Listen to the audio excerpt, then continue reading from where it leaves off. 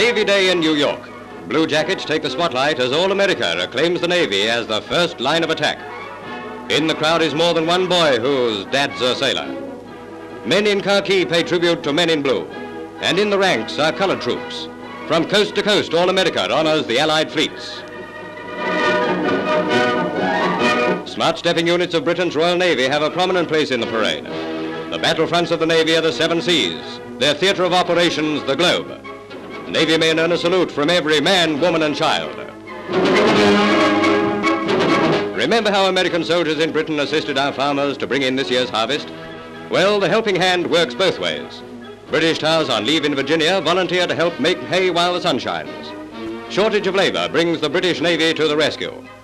Sweet corn ripened in the sunny south and reaped by men with a few days shore leave. They accept no pay, but they were brought up in the bottle and it's going to stay that way.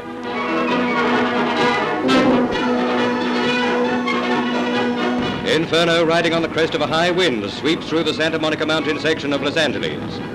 Walls of smoke and flame bar the roads to firefighting equipment. Like most bushfires, it started in a small way and spread to 25,000 acres.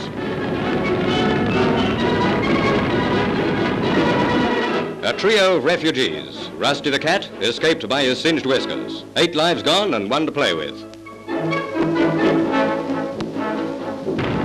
The flames roar on through the night, consuming valuable timber and many homes. A bridge over Colorado is earmarked for salvage.